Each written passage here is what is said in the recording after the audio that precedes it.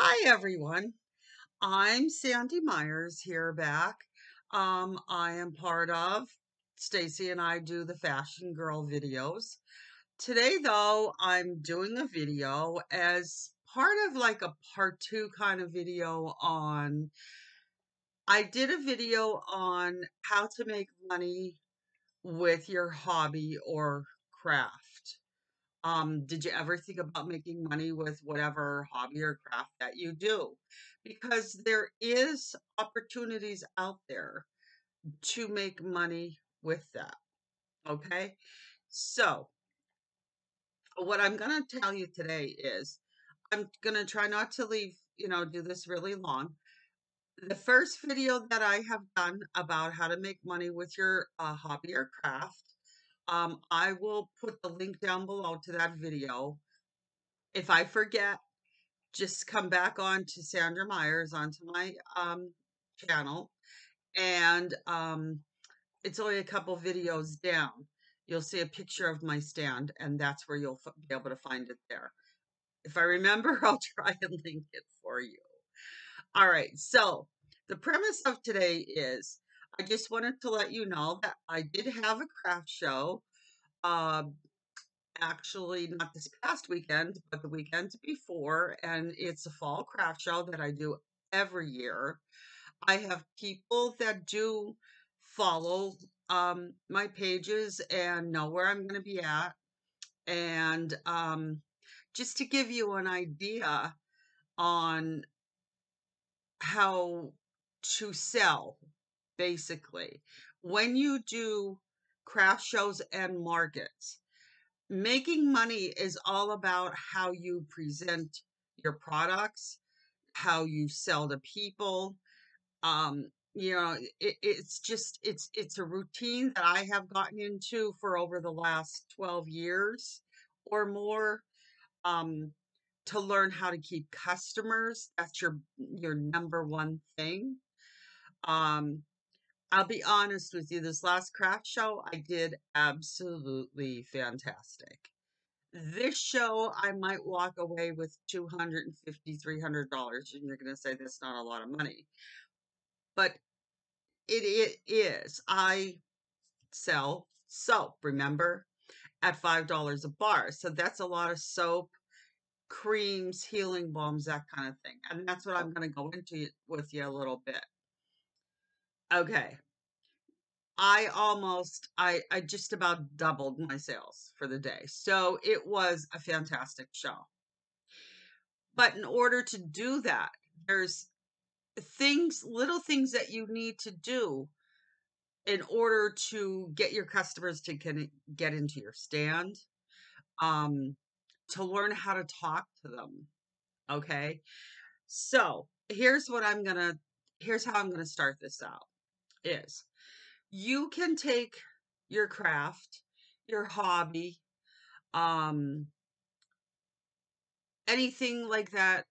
That's what I'm gonna focus on today because that's what I do. I do a craft. Okay. I make soap. So when I go to the craft show, the first thing you want to do when you go to your craft show or a farmer's market, set your stand up if you have to at home, take a table, put everything on it in the way you want to set it up to make it look enticing. Whatever theme, this was a fall craft show. I put fall leaves on it. Make sure your items are enticing as far as visible. If you're doing something with designs, you make them sure they're all visible. Um, just go with it. Place, don't just like throw everything on the table. Do your little categories. One, if you watch the other video, you'll see the soaps in wooden things on one area. My creams are in one area.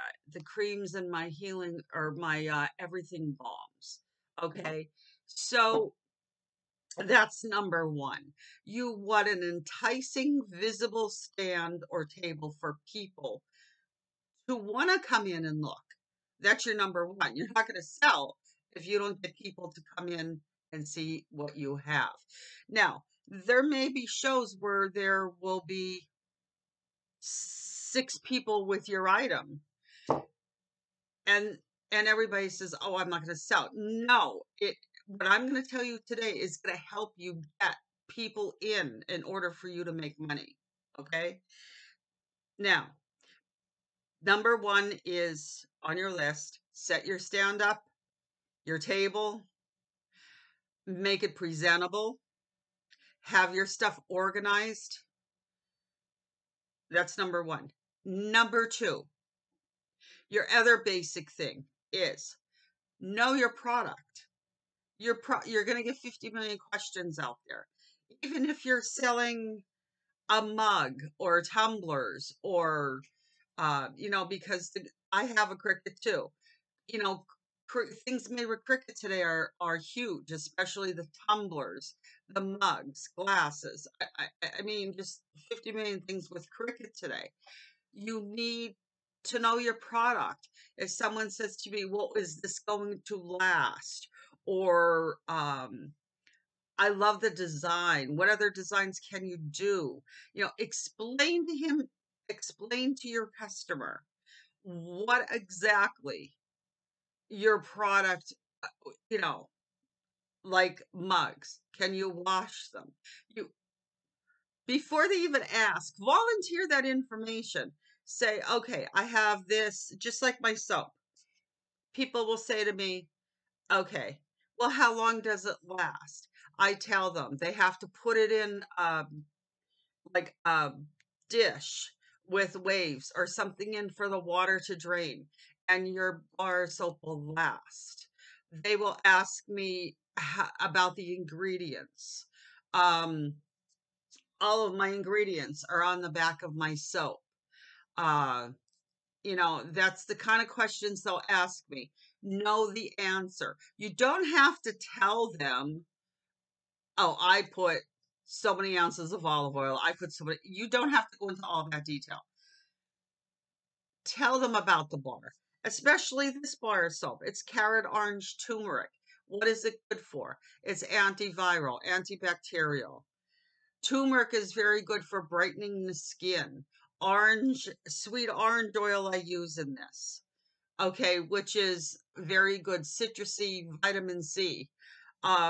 There's organic carrot juice in this bar of soap. Carrot juice is fantastic inside and out for you. These are the kind of things you need to tell them when they pick up a bar of soap. Okay, that's number two. Know your product. All right. Number three actually should have been number one, but I'm gonna keep it at number three right now. When someone approaches your stand, don't sit there like this and just watch them looking at the soap or at whatever your product is you're making. You know, it's one thing, let them approach the stand, let them look. But then you can get up and say, explain your product. You don't have to, again, you don't have to go into detail. By sitting there and you're not even acknowledging them that they're at your stand. I go, "Oh, hello. How are you today?" Or sometimes if I see them come and they start to look, I will get up from my chair. Usually I'm not even sitting. I'm already standing because I watch who comes to my stand. You know, my, I let them look a little bit. But then here's how I start. If you would approach my stand, I would say, "Hi, how are you today?" And they say, "Oh, fine." And they're just kind of like browsing. I'll say, "Oh," they'll say so many scents of soaps or whatever. And so I'll say to them, "And what is your scent? What do you like? Do you like florals? Do you like fruity? Do you like refreshing? What is your go-to scent?" And I start a conversation from there. and they'll say, "Oh, I like florals," or I like something very soft or whatever. And I just go from there.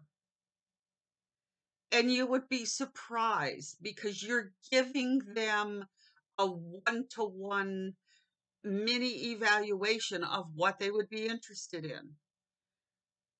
So you need to talk to people. I've seen so many people just sit there and let them watch. If you don't talk to them, they'll just walk away from the stand without anything.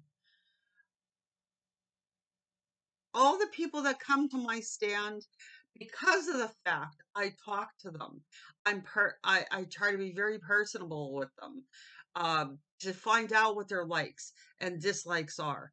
I answer all their questions about the soap. Again, knowing your product is very important. Um, Very rarely, out of all the people that come to my stand that I talk to, walk away without anything. It's because of the interaction with people. Okay. They're they're kind of like my top 3. All right. Having items at price points that will sell. I understand that if you have items, mine are nice little items that people can afford. Okay, $5 for a bar soap, $5 for cream, $5 for lotion, whatever. Okay.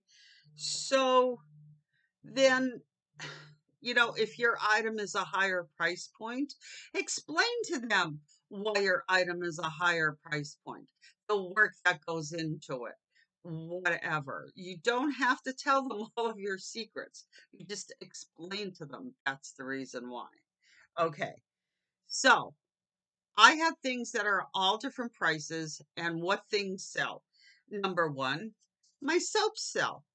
Now, not all the time. There's some people that will say, I don't do well with handmade soaps. I only can stick to this soap, whatever. Okay, that's fine with me. I don't have a problem with that. I do sell, you need something to make up for another item. I do sell an everything balm. It's made with lavender and rosemary. And it's kind of like that's what it's for, an everything balm. I learned how to make that from an Amish family down in Lancaster, Pennsylvania. And smells wonderful. It's essential lavender oil and rosemary oil. Both oils together are very good healing properties. I make no claims on this. All I know that I like it for putting on the heels of my feet, um, hardworking hands. I like to put it on cuts, scrapes, burns, rashes. That's what I like to put it on. Okay. The only thing you can't put it on your lips, and of course other personal areas, if you know what I mean. Otherwise, um, it's very nice. I even put it on my tattoo in order for it to moisturize it and bring the colors out a little bit. That's why it's called an everything balm. This is a 2-ounce jar. I open it. If I see they're not really interested in soap, I will have a lot of these on hand at $5 a jar. I have little wooden spoons that I can throw away. I take a little bit out, put it on their hands. I tell them what it's for. If they don't buy soap, I guarantee you they'll buy a jar of this for $5. Now you start adding up $5 a jar at 20 jars. 2 times 5 is 10. That's what? $100 just on this. So if you're not selling the soap, I sell this. Or if I see it's a crowd where they're not interested in soap, they're interested in creams or lotions or balms, I'll say, would you like to try a sample of this? And so I give them samples. I tell them most of it is locally sourced, except for the fragrance oils. Uh, It has sunflower oil, beeswax. I use local honey from where I live, and I do tell them that, and they love that when you tell them that you use local products from where I live.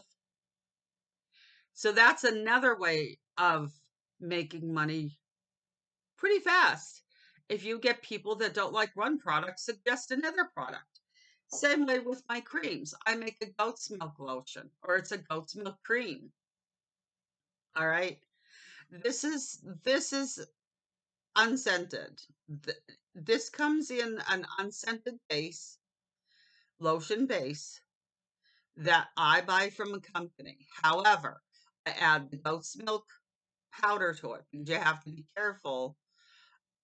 Or you can buy creams with goat's milk already in it. That's your prerogative. Okay. But it's the ingredients that I add this to it to make it my own because there's certain little ingredients that I don't, you know, there's certain ingredients that I add in here that make it special. Okay. So for instance, this is another 2-ounce jar. This is, I have this one made of pink grapefruit because I like to use it for my face. Okay. It's very moisturizing. Yes, I don't have a wrinkle and I'm not afraid to say it. I'm 63 years old and I do use this goat's milk lotion and I make my own with pink grapefruit because it's very good for cell regeneration. Okay. This jar, I make 3 different kinds at this point. I make cherry almond fragrance. I make honey almond, and I made a new fragrance this time for the show, oats, milk, and honey, which I make a goat's milk soap with oats, milk, and honey. And it's called like grandma's old fashioned recipe or whatever in the soap. I think I made about 10 jars of oats, milk, and honey, and it flew out of my stand like crazy. Everybody's saying, how can you make out at $5 a jar? You can be very thrifty. Watch for sales on fragrances. Watch for sales. Again, whatever craft you're doing, watch for sales where you get your items because you will make money back from this. You're saying, how much money can I make off by the time you buy your jar? Again, watch your sales. By the time I make my jar, my lotion, I make it out very well. And if it's also quantity. You want to price something that you know you're going to sell and what you would pay for it. Now, I'm going to say a remark, and I don't want everybody to get offended with it. Don't be greedy, okay? And what I mean by that is, yes, there are some people that could get $10 a jar for this, but I sell mine for 5. Someday I might have to go up to $6 a jar. But that's affordable. In this day and age, people are lucky they have money to eat, for their rent, for whatever. And I'm trying to do something that people can afford and that I can sell and I can still make money from it. Now, don't forget, I don't do this for a job. This is just a hobby when I'm not taking care of my daughter. That is my job. I have a degree in medical assisting. Um, and, I take care of my disabled daughter, and she kind of, as a little therapy, helps me put some labels on the front or something like that, or my official smeller, as I call her. Okay. So, what we do by selling all these products, that's how we go on a vacation every year. I save all the money. I don't do a whole lot of shows or markets. If something pops up and I have stock, I'll do it. But I don't do this quote as a job. Okay. I do it for extra money and for our vacations. That's what I do it for. So, as far as products, do something, price your products wisely. And I know you're saying that's too low. Okay, it depends on the area that you live. If they're getting $8 to $10 a jar in your area, by all means, price it at that. In my area, they aren't. Unless you're putting them in a specialty store or something like that. That's a whole different, that I'm not even getting into on consignment and all that. Okay. Um, so if you go to craft shows and markets, price your things accordingly to what you're going to make out on it and what you're comfortable on making out on it and what the price is in your area. All right. That is the way that I sell. Okay? That's the way I make money. If I go even to a simple little farmer's market and pay $20 for the space and come out of there with $200, I'm still happy. Take the $20 off, that's 180. That's still $180 I didn't have before. And my stuff would be sitting there. Don't make your setup complicated. If you have a quick shade and a folding table, that's all you need. Some people just have an umbrella and a folding table. Me, I have to be careful because I have not just the creams, but I have soaps to worry about because this is cold process. This is hard. It's cured for 6 weeks. But I also do make glycerin soap. Not a whole lot, but I still make it. So I have to be careful and have to be underneath so that away from the weather and the sun.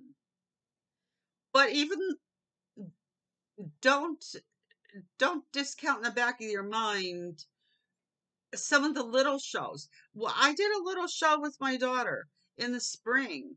Um, it was at it was at a creamery, and zero to set up, zero fee. Just whatever she wanted, who wanted to come could come, set up. She didn't ask for a percentage, nothing. It was probably for about maybe, I don't know, 5 hours we were there. I made $100. $0 for space fee. I just took what I had made. I did make some tea towels with my Cricut and things like that. And someday I'll show you some other things that I make. Um, didn't sell any tea towels, but I did meet a wonderful family that loved my products.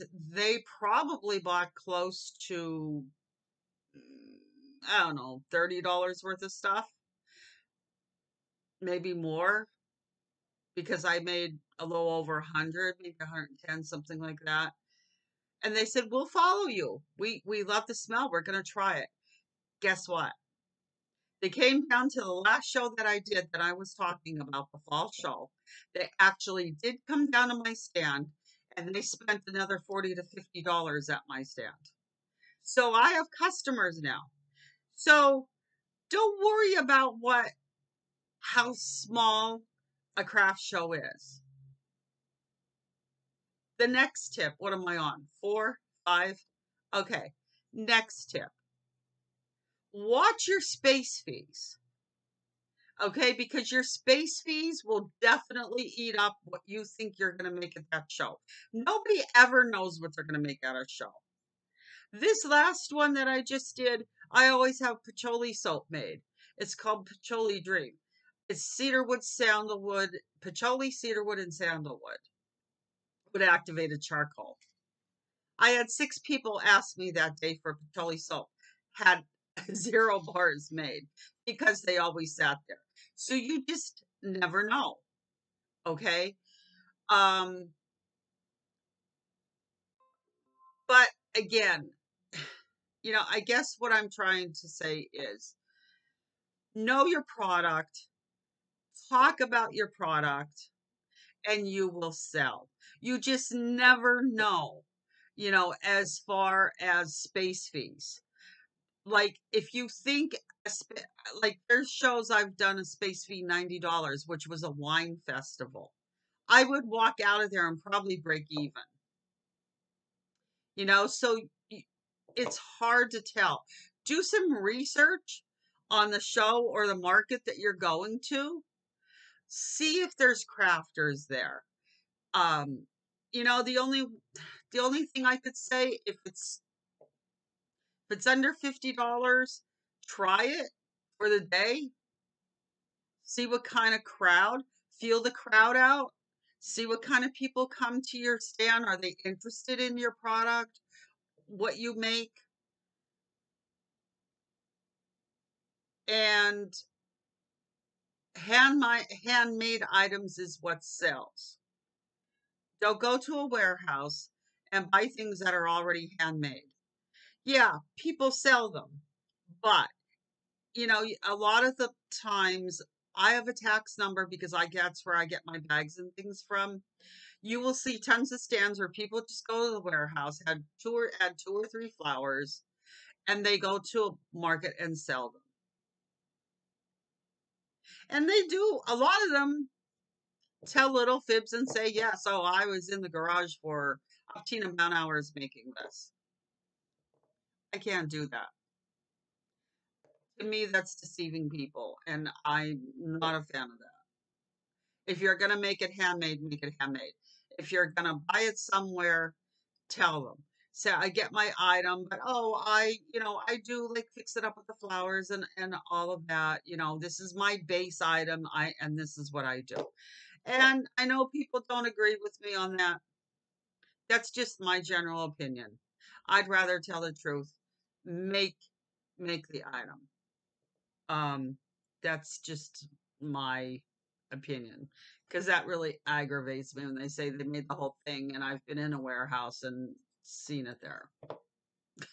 you know, I'm not saying there. I mean, I guess I'm looking at the craft end of it, of the whole selling situation at fairs and markets.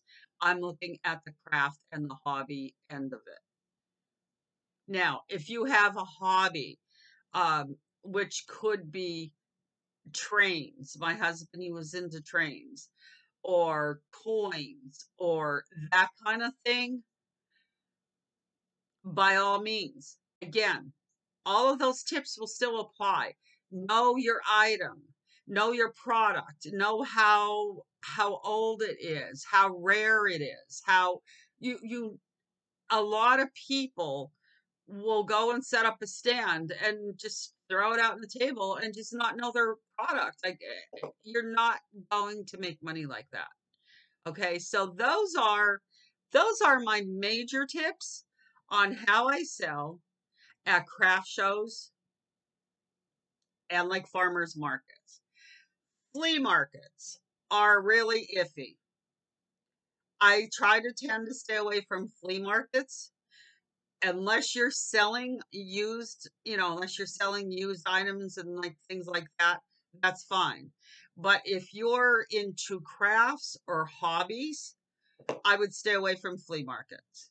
And another thing I'm not a big fan of is consignment. I've had a lot of questions people ask me about consignment. Do I do consignment? I've tried consignment twice and got burned twice on consignment because and what consignment is, um both places had shops. I would sell them a cream like this for half the cost, and to be honest, for them to get us, okay, just say this is $5.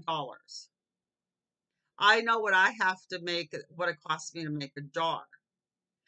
So I would probably sell them a jar of this for $3 because I sell it for 5.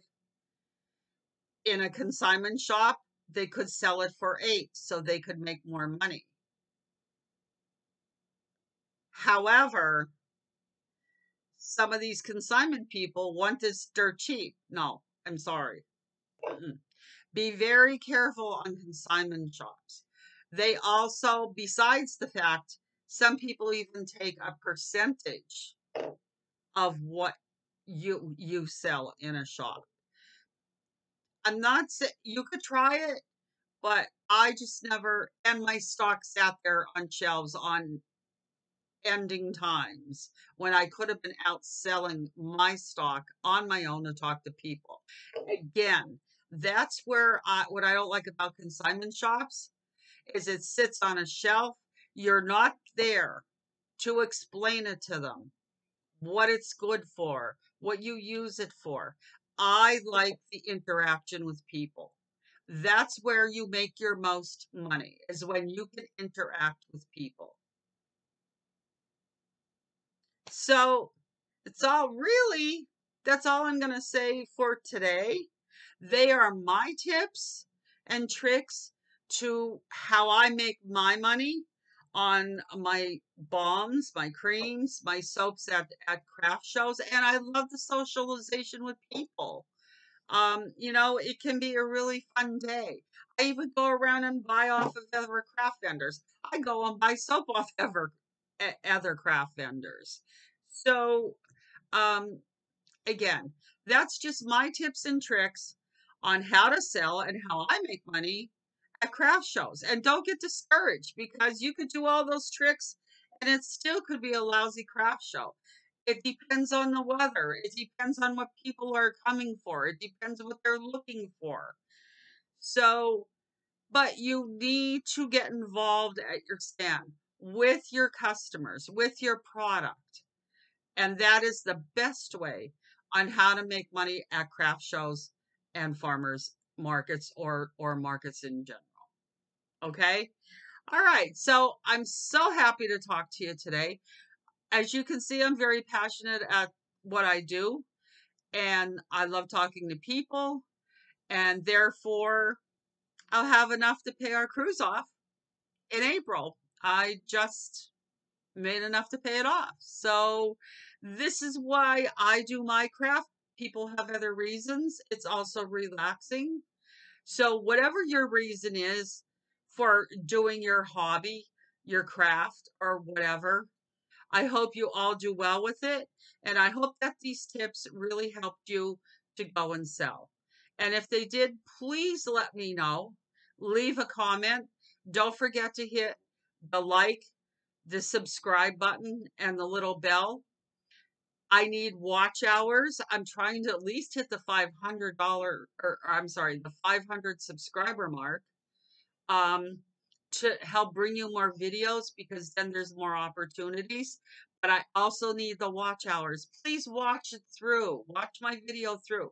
Don't just watch a couple things of it because you're not getting the essence of my videos. I know it can be long at times and I apologize. But it's important information that I'm trying to pass on to you. So please subscribe, like, and watch my videos on my channel. So again, this is Sandy Myers, and my craft is Farm Country Soap. And as far as that, I'll bring another video to you because next time I'm probably going to talk to you about selling on Etsy, your highs and your pitfalls. Okay? So see you next time, and thanks for watching on my tips and tricks on how to sell and make money at craft fairs and markets. Thanks. See you again. Bye bye.